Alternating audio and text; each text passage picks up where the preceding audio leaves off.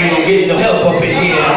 But now that I have told you my scriptures for today, I just like to take you down memory lane. Memory lane wants to start by Job's house. The Bible says that Job was a God-fearing man. Nothing could get to Job any kind of way. Job had everything he wanted. He had 2 servants for his wife. Help me somebody. He had all the cattle he wanted. He had anything he wanted. Help me somebody.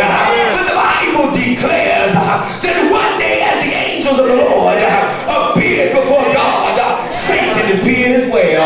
Well, the Bible says that God asked Satan, he said, where do you come from? Satan said, I've been going to and fro in the earth. Well, God said, if this is so, have you considered my servant Job? He said, yes, I've considered your servant Job, but how can I touch him when you have a guard over his life? See, that's just what I like about God.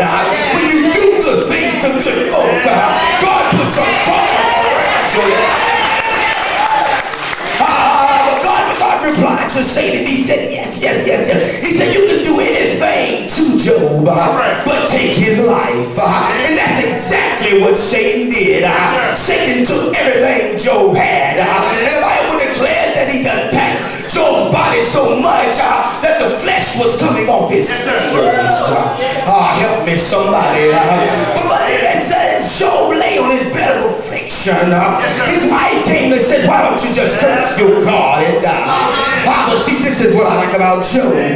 Job knew that God was a God of repentance. And Job knew that God would show up in any time of struggle. And he looked at his wife and said, why do you talk so foolish? He said, though God slay me, yet will I trust him. But see, this is the thing I don't get about Satan. Satan looked God in the face. He said, if I do this, I believe Job will curse you to your face. But see, this is what I like about Job. Job said God has given things and God has taken them away. And not will I curse God to his face, but I will curse the day I was born. See, a lot of us don't understand that. We're too busy blaming God when we need to be blaming ourselves. God has a purpose for everything. Help me somebody. So Job was on his bed of affliction and Job was sick in his body. But yet still Job said, I'm going to wait until my change comes. I'm going to hold on to God's unchanging hand. In about the 42nd chapter of Job, God showed up and he gave him everything. Of course, he couldn't get his children back because Satan had came in and killed them. But everything that Job wanted, he got it back. And that led me to know that we serve a mighty God. Secondly, memory lane wants to stop you by the 3 Hebrew boys. The Bible declares that these 3 Hebrew boys, the king got this big statue and he had this big old trumpet, and the trumpet said, when the alarm sounds, you must bow down to the king. Oh, well, the alarm sounded. But the 3 Hebrew boys said, we will not serve you in this manner. See, this is what I like about God. God has chosen a few folk that even though the world is going like it is, they still got up in their mind that for God they'll live and for God they'll die. God still has a few folk just like Ruth saying, if I perish, let me perish, because I'm going to see the king. The 3 Hebrew boys were praising God. And when the alarm sounded, the people were looking at them where they weren't bowing down. They were just praising God, lifting up God's holy name. So the people went back and told the king. They said, King, you have sounded the alarm, but these 3 Hebrew boys, Shadrach, Meshach, and Abednego, are not bowing down. He said, go get them. So he went to get them, and he said, if the alarm sounds again, and you do not bow down, you will be put in a fiery furnace hotter than anything on earth. Well, this is what I like about the 3 Hebrew boys. They kept on praising their God, saying, I will not bless you in this manner. For God I'll live, and for God I'll die. And see, this led me to know, as the story progresses, the Bible declares were in the furnace. Yes, sir. The king went back to check on them. And he realized that the shackles on their feet had been broken.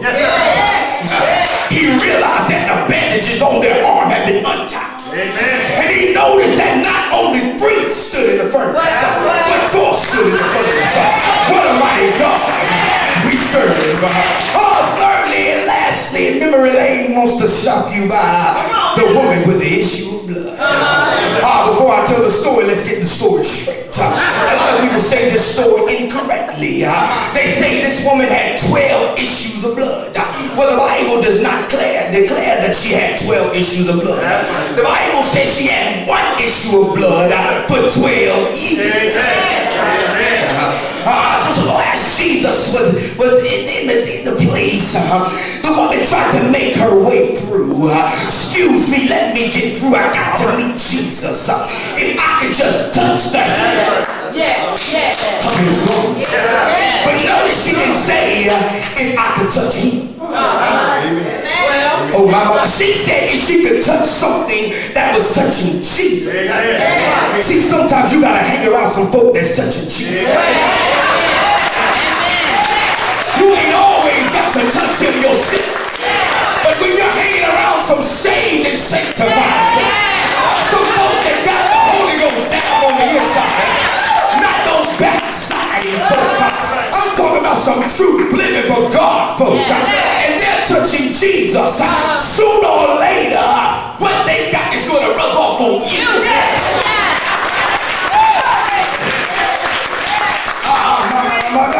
So as she went through the crowd, Jesus had his back turned, and as she touched him, Jesus turned around and said, who touched me?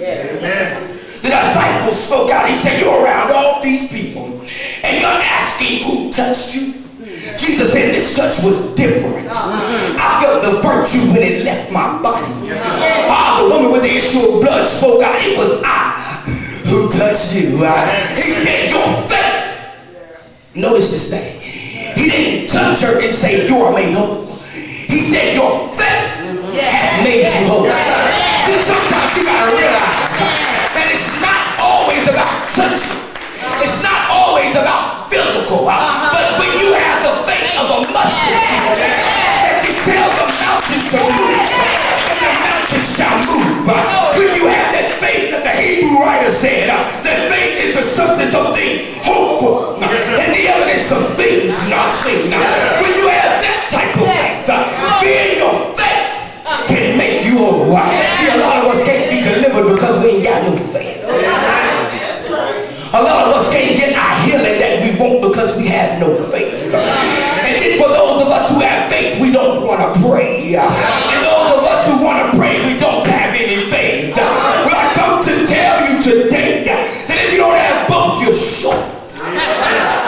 Help me, somebody. So as he told her, your faith have made you whole. This led me to know we serve Almighty God. So when folk talk about you, when folk scandalize your name, when folk call you everything but a child of God, don't worry about it. We serve Almighty God. When your back's against the wall, don't worry about it.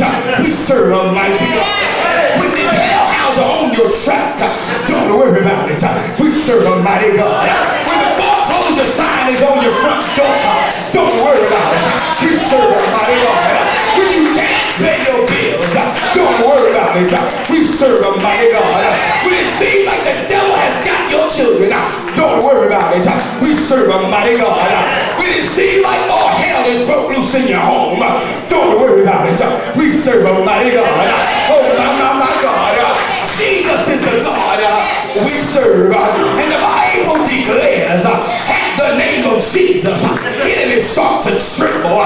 The Bible declares at the name of Jesus, things start to happen. The Bible declares at the name of Jesus, bodies start to be healed. The Bible declares at the name of Jesus, minds start to be delivered. The Bible declares at the name of Jesus, families start to be set free. The Bible declares at the name of Jesus, enemies had to back up.